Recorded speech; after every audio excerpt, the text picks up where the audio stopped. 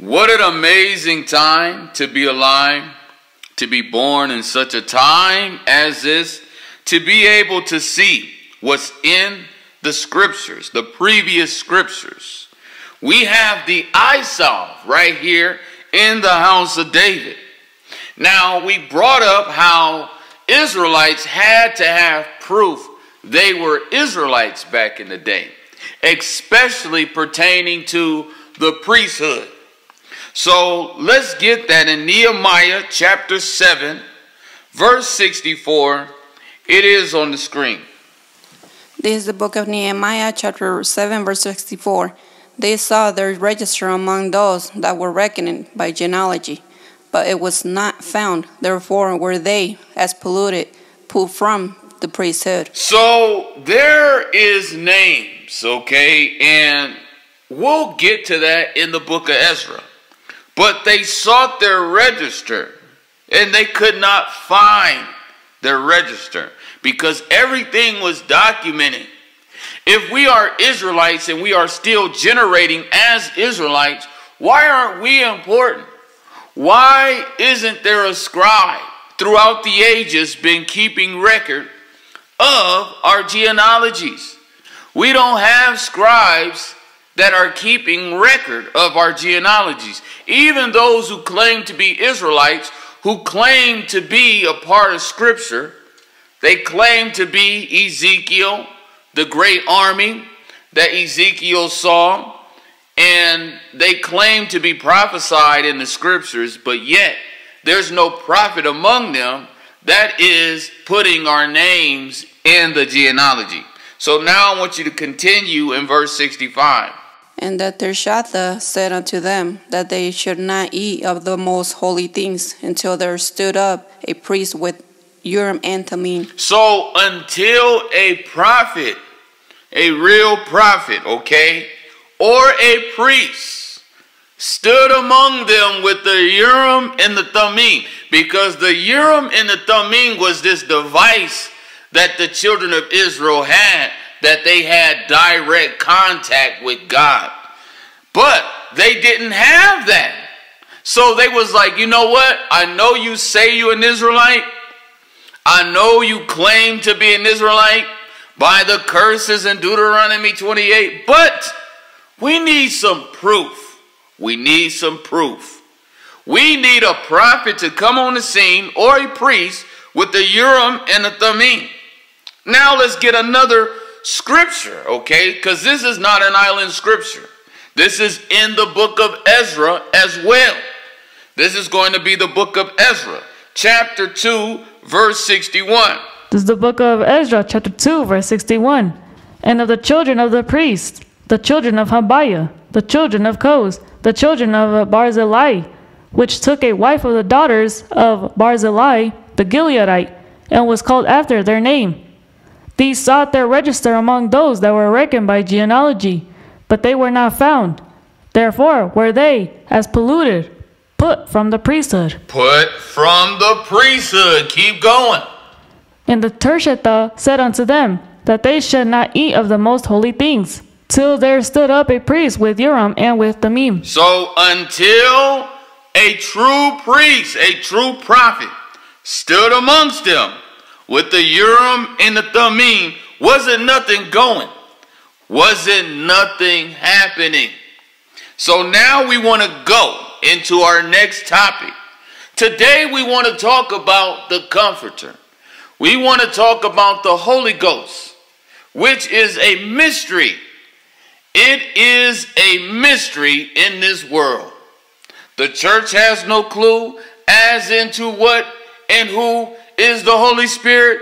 And now we're going to find out what these Israelite camps got to say about the Holy Spirit. John 14:26. But the Comforter, which is the Holy Ghost, whom the Father will send in my name, he shall teach you all things. Right. Jump up so we know who the Holy Ghost says. Read that. I think it's verse 18. Verse 18. If I'm not mistaken. Is that what I want? Yes, sir. Go ahead. I will not leave you comfortless. I will come to you. Christ is telling you the Comforter is his Spirit. I will not leave you comfortless. I will come to you. You got people thinking the Holy Ghost is a third dude sitting somewhere talking about, hi, my name's the Holy Ghost. What's yours? No, that's the Spirit of Christ. You got Muslims saying the Holy Ghost is, what's his name? Muhammad. He's the Prophet Muhammad. Shut up! It is not. The Bible tells you the Holy Ghost is the Spirit of Christ. So as you can see, these Israelite camps, they believe that Jesus is the Holy Ghost. Now, that is something that is beyond ridiculous. Okay, I'm surprised by looking at this short. There's no comments at all. So I went ahead and made a comment tonight. I'm sorry. Now let's go to a scripture that is going to completely destroy that. Let's go to Matthew chapter 12, verse 31 and 32. Because we need to know, how is Jesus going to send himself to his people? How could Jesus be the Holy Ghost? All right, let's get that. This is the book of Matthew, chapter 12, verse 31. Wherefore I say unto you, all manner of sin and blasphemy shall be forgiven unto men, but the blasphemy against the Holy Ghost shall not be forgiven unto men. And whosoever speaketh a word against the Son of Man, it shall be forgiven him. But whoso speaketh against the Holy Ghost, it shall not be forgiven him, neither in this world, neither in the world to come. So Jesus is basically saying that whoever speaks anything evil about him, it will be forgiven. Because at this time, they were literally calling him the devil. They were calling his works magic of the devil. Okay, so Jesus had to tell them, look, whatever you say about me, it will be forgiven. But whoever speaks against the Holy Ghost, it shall not be forgiven. So how could Jesus be the Holy Ghost according to this scripture? He cannot be. Okay, this right here is what you call heresy. When someone says that Jesus is the Holy Ghost, okay, there's not one scripture where Jesus says, look, I am the Holy Spirit, or look, I am the Comforter. That is not true. Now we want to get to Comforter. The first time Comforter is mentioned in the Bible is going to be 2 Samuel chapter 10, verse 1. This is going to prove that the Comforter is not a spirit. It's a person. Let's get that. And the princes of the children of Ammon said unto Hanan their lord, Thinkest thou that David doth honor thy father, that he hath sent comforters unto thee?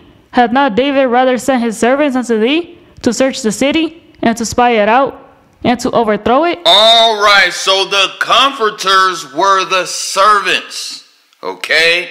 They were coming with condolence because the king, Hanan, his father, died. So David, because him and his father, speaking of Hanan, him and his father, they both had a bond.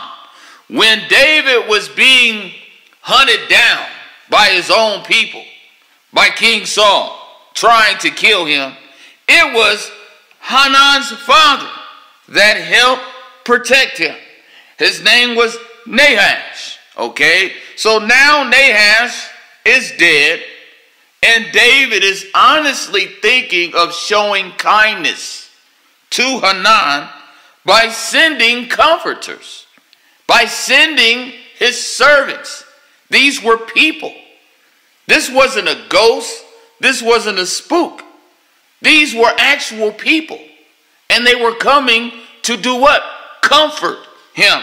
That is seen in verse 2. And David sent to comfort him by the hand of his servants for his father. Now we want to read verse 3 over again.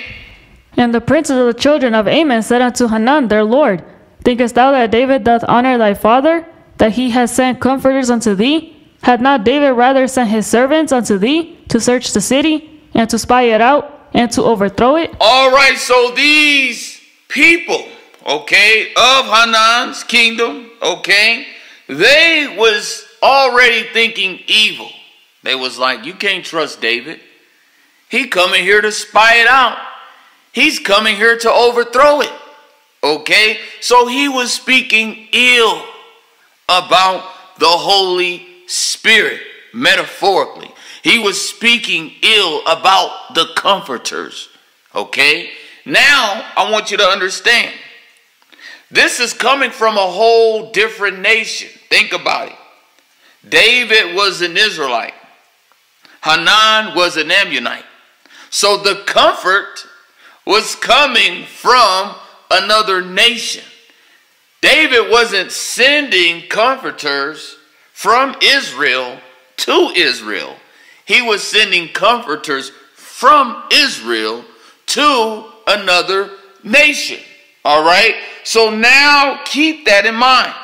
Now let's go to verse 4. Wherefore Hanan took David's servants, and shaved off the one half of their beards, and cut off their garments in the middle, even to their buttocks, and sent them away. All right, so here we have this man doing evil. He's doing evil to his messengers. Now, a lot of y'all have to recall the movie, The Ottoman Empire. Okay? Here you have Mehmet II. He sent comforters. He sent messengers. Okay? And expecting his messengers to be respected. Because remember, the messenger is a picture of the messenger. Okay? So the comforter or the messenger represented the person who was sending the message. Okay? So when you disrespect the messengers, you are disrespecting Mehmet because he sent the messengers. So now we got all of that in our mind. We're thinking about the movie. We seen what Vlad Dracula did. He killed the messengers, okay? He showed no regard for the messengers. Not only did he kill the messengers, but he actually impaled them, okay? The way I teach is that he forced Christianity on them. Metaphorically, that's what I seen when I seen him grab the tent peg. And I teach that the tent peg represents the cross because the original cross of the Romans was like the shape of a capital T. Okay? I'm the only one that I know of that teach that Paul was killing the church with the cross going into the tent peg. So in Mehmet's day, his comforters or his messengers were highly disrespected. Okay? And as a result of that, war broke out between Vlad Dracula. And this is exactly what we're about to read about. We're reading about a man wanting to show kindness to another nation, okay, and his message being disrespected, okay? So now let's keep going. When they told it unto David, he sent to meet them, because the men were greatly ashamed. And the king said, Tarry at Jericho until your beards be grown, and then return. And when the children of Ammon saw that they stank before David, the children of Ammon sent and hired the Syrians of Beth-Rehob, and the Syrians of Zobah, 20,000 footmen, and of King Makkah 1,000 men, and of Ishtab 12,000 men. All right, so now they know they pissed David off because David just sent, okay, the comforter to show kindness to the people. And they treated it with contempt, okay? Now we're going to let you stop right there. And we're going to go back to Matthew chapter 12, all right? We just talked about everything you say about Jesus being forgiven. But whatever you speak against the Holy Spirit, you are going to pay. Not only in this life, but in the life to come. All hell is going to break loose. So let's get that. This is the book of Matthew, chapter 12, verse 31. Wherefore I say unto you, all manner of sin and blasphemy shall be forgiven unto men, but the blasphemy against the Holy Ghost shall not be forgiven unto men. And whosoever speaketh a word against the Son of Man, it shall be forgiven him. But whosoever speaketh against the Holy Ghost, it shall not be forgiven him. So right there, he's making a distinction in between two messengers. Okay? You have the messenger, Jesus. Peace be upon him. He said, whatever you say about me, it will be forgiven. But whatever you say about this next messenger, it is not going to be forgiven. Not only in this world, but in the world to come. So let's keep that in mind as we go back to the story, because that's all I need right there. Whatever you say about Jesus, it will be forgiven. But whatever you say about this next messenger, all hell is going to break loose. All right? So now let's get that in verse 7. And when David heard of it, he sent Joab and all the host of the mighty men. He sent the mighty men. Now Joab was the commander of his army. And let me tell you something. Joab was a warrior. And he sent his best mighty men. All right? Because they just disrespected the comforter. Now let's keep going. And the children of Ammon came out and put the battle in array at the entering in of the gate. And the Syrians of Zobah and of Rehob and Ishtab and Mecca were by themselves in the field. When Joab saw that the front of the battle was against him before and behind, he chose of all the choice men of Israel and put them in array against the Syrians. And the rest of the people he delivered into the hand of Abishai, his brother, that he might put them in array against the children of Ammon. And he said, if the Syrians be too strong for me, then thou shalt help me. But if the children of Ammon be too strong for thee, then I will come and help thee. Be of good courage, and let us play the men for our people, and for the cities of our God, and the Lord do that which seemeth him good. And Joab drew nigh, and the people that were with him, unto the battle against the Syrians, and they fled before him. And when the children of Ammon saw that the Syrians were fled, then fled they also before Abishai, and entered into the city. So Joab returned from the children of Ammon, and came to Jerusalem. And when the Syrians saw that they were smitten before Israel, they gathered themselves together. And Hadarezer sent and brought out the Syrians that were beyond the river, and they came to Helam, and Shobach, the captain of the host of Hadarezer, went before them. And when it was told David, he gathered all Israel together, and passed over Jordan, and came to Helam. And the Syrians set themselves in array against David, and fought with him. And the Syrians fled before Israel, and David slew the men of 700 chariots of the Syrians, and 40,000 horsemen, and smote Shobach, the captain of their host, who died there. All right, so you got a gist of what happened.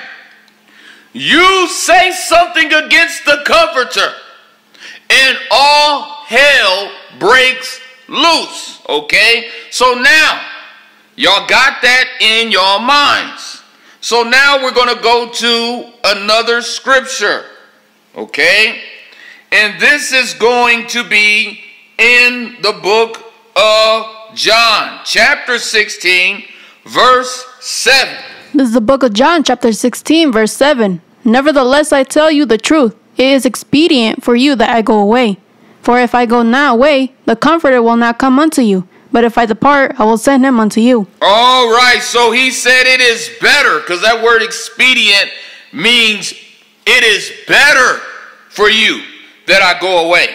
Because if I don't go away, then I can't send him to you. So just look how confusing that is if a person says that Jesus is the Holy Ghost. Jesus is basically saying, look, I can't do anything, okay, until this comforter comes.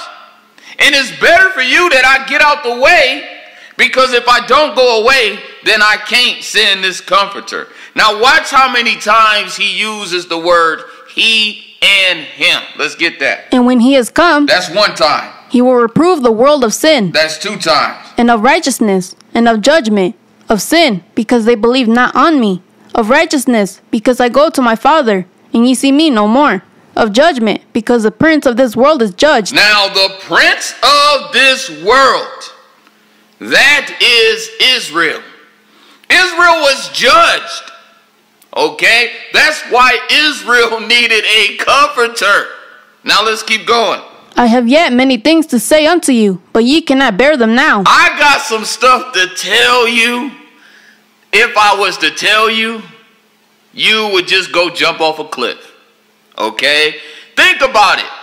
Ezra couldn't even handle how God was done with Israel, and he kept going back and forth with the angel.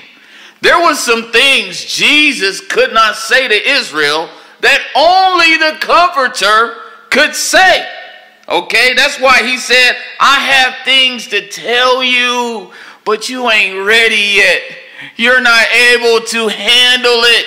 Keep going. Howbeit when he, that's 3, the Spirit of truth, is come, he, 4, will guide you into all truth. For he, 5, shall not speak of himself, but whatsoever he, 6, shall hear, that shall he speak.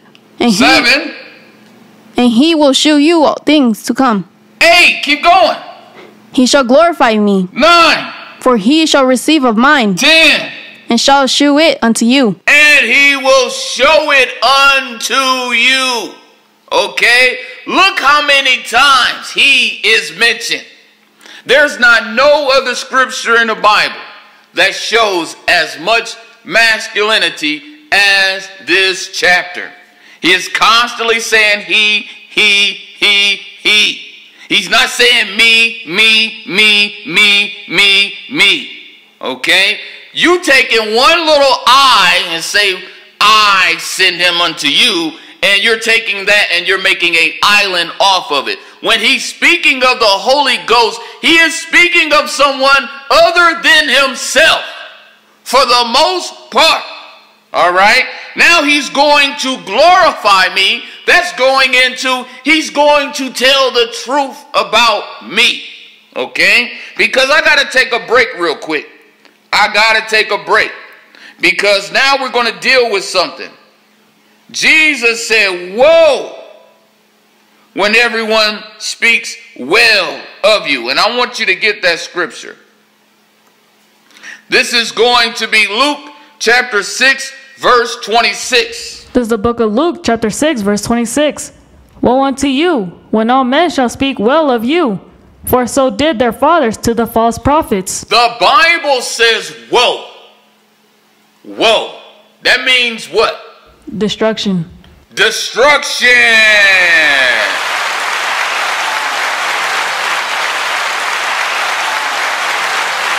Destruction. Misery.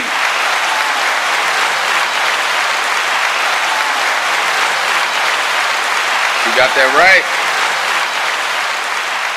All right, y'all. All right, y'all. It means destruction.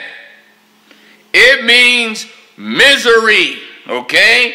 He says, woe unto you when all men shall speak well of you. Now think about it, y'all. Now let's just be honest, okay? We're not comparing. No, we're not. We're not pinning one prophet on another prophet.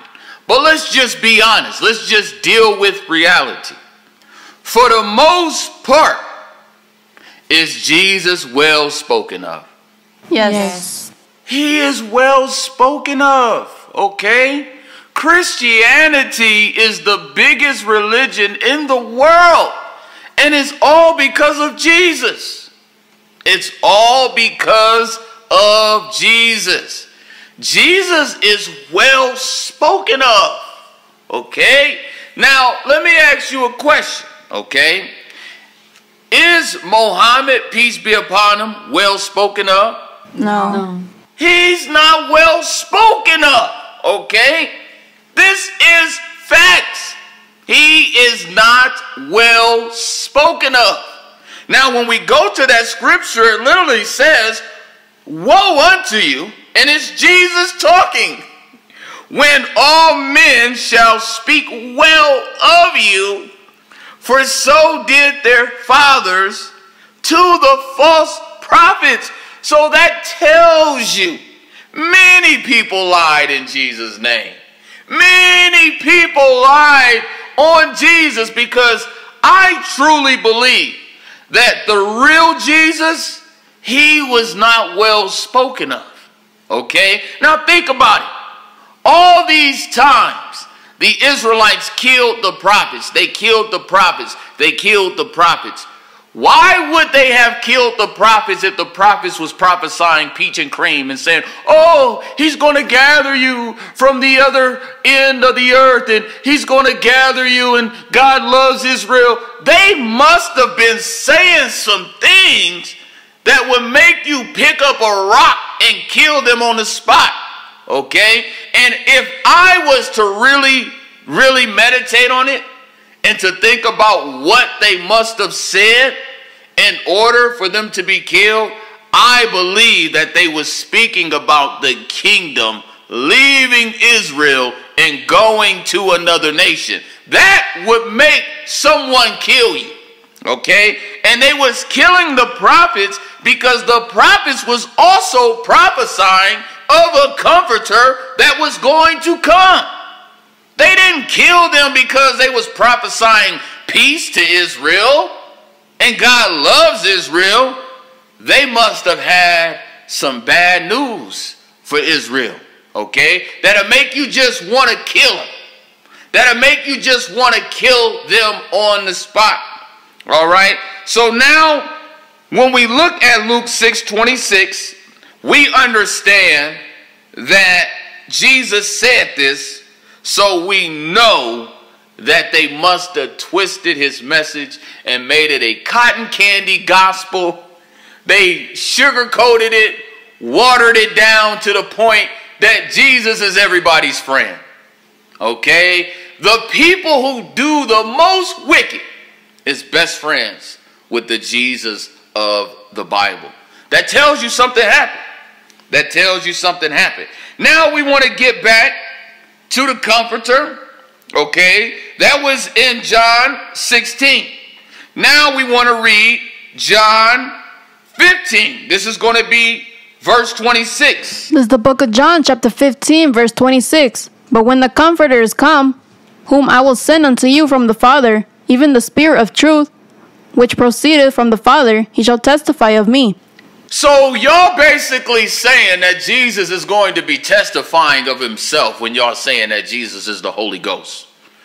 Don't you need another witness besides yourself? Don't you need another witness? In the mouth of 2 or 3 witnesses, let every word be established. So y'all saying that Jesus is going to be witnessing of himself. Nobody else is going to come and confirm what he actually taught. That was the job of the Comforter. That was the job of the Deuteronomy 18:18 prophet, to come and say, you know what? Jesus is not God.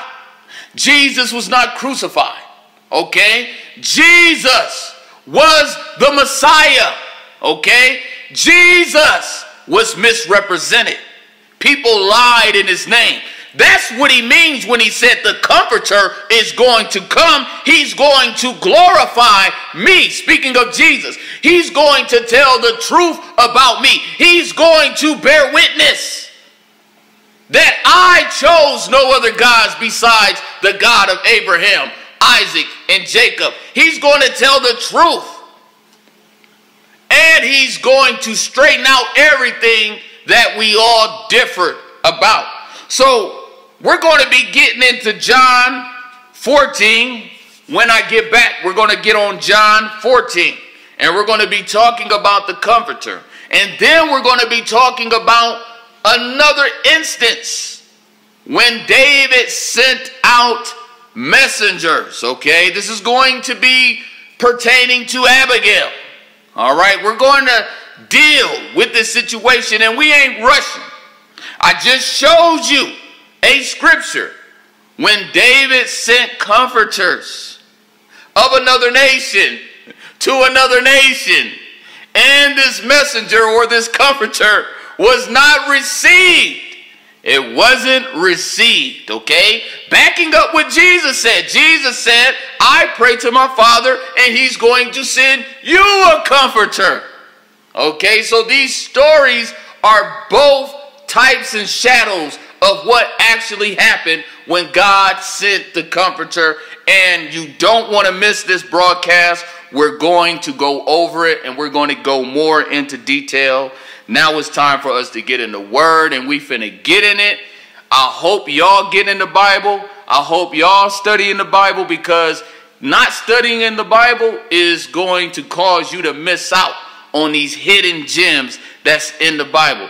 So who ready to get in these scripts? We are.